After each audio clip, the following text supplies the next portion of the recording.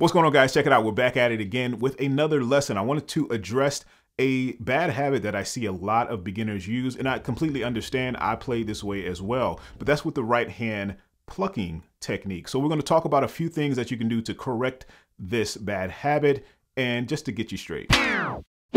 So in the beginning of your playing, you may see a lot of players playing like this, plucking up through the string.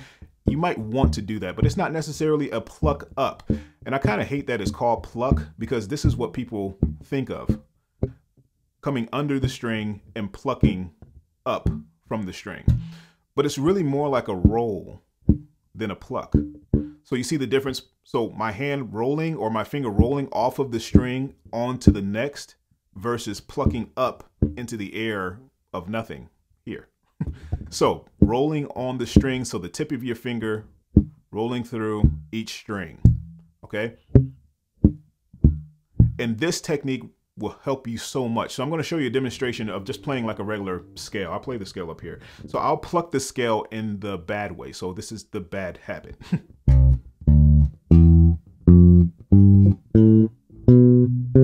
The correct way.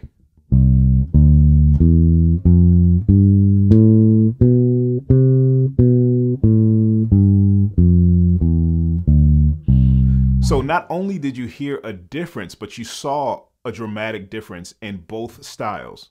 One way to correct this technique or this bad habit is to just straighten your fingers out just a little bit. As you saw when I was doing the plucking motion, my fingers were really curved and plucking under the string. But if you straighten your fingers out just a little bit, it's almost like you're walking. I've talked about this before to a lot of the members or to a lot of students.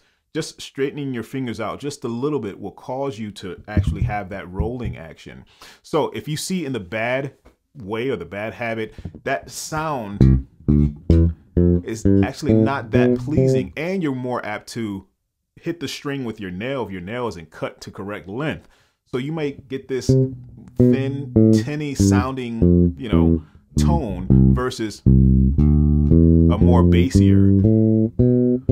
tone using the tip of your fingernails rolling through the strings. So that's one way that you can fix this technique, just from curving to straightening out just a little bit. You want a slight curve. Let me show you. You want a slight curve on your fingers, not more curve like that, but just a slight curve as if you're walking. Right. So with this, I don't know what this is. That's like jumping or skipping, or I don't know. But yeah, more so like you're walking, hence walking bass. So when you guys try this technique, just go slow. You can play this with anything. You can play with an open string. An exercise that I like to do is just an open string exercise. It's just playing through the string, your E string, 1, 2, 3, 4, your A string, 1, 2, 3, 4. The most simplest exercise you can possibly do, just utilizing your strings. The D string, D, and then the G string. Now, there's so many different variations or variables that come with your right hand plucking technique, because your right hand is not just used to pluck, it's actually used to mute the strings as well. So I want to talk a little bit about muting.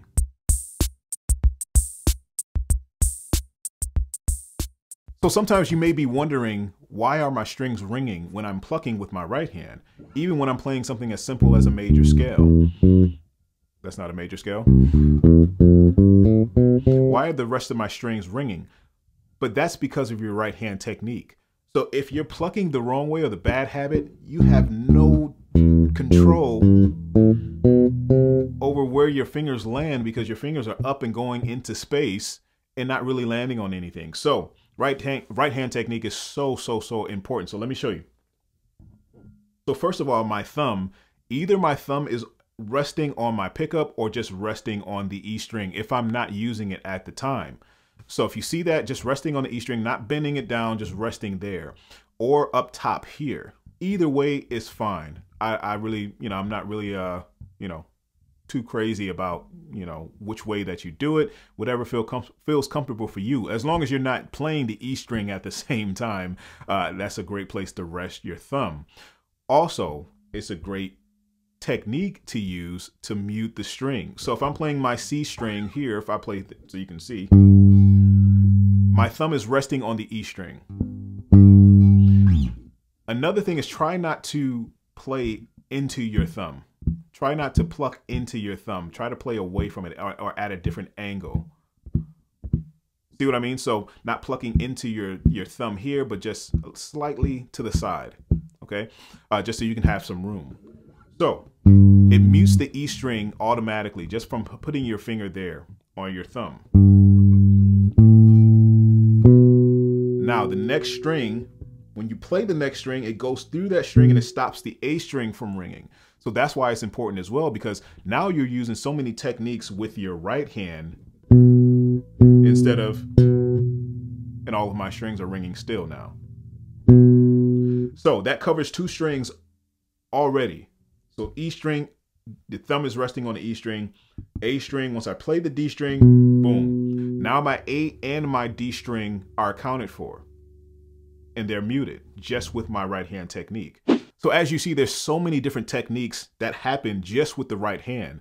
Not only just plucking, but muting as well. And we'll find some other advanced, I guess you can say advanced techniques as far as using your right hand or your plucking hand with muting, because even your ring finger comes into play.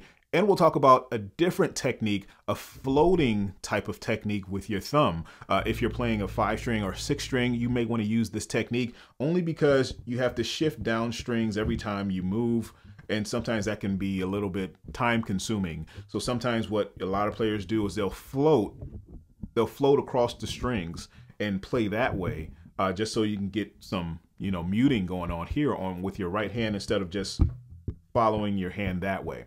Take it slow, make sure your notes are coming out clean, clear, and precise. And notice the same thing with the tone. Not only are you looking here to make sure your fingers are placed correctly, but listen to the difference. You know, this is how you usually sound when you're playing. You want to be able to defer that and, you know, change it or switch it just a little bit so you can change it to the right technique. So also listen at the same time that you're looking and practicing this technique. Take it slow. I'll catch you guys in the next one. Peace.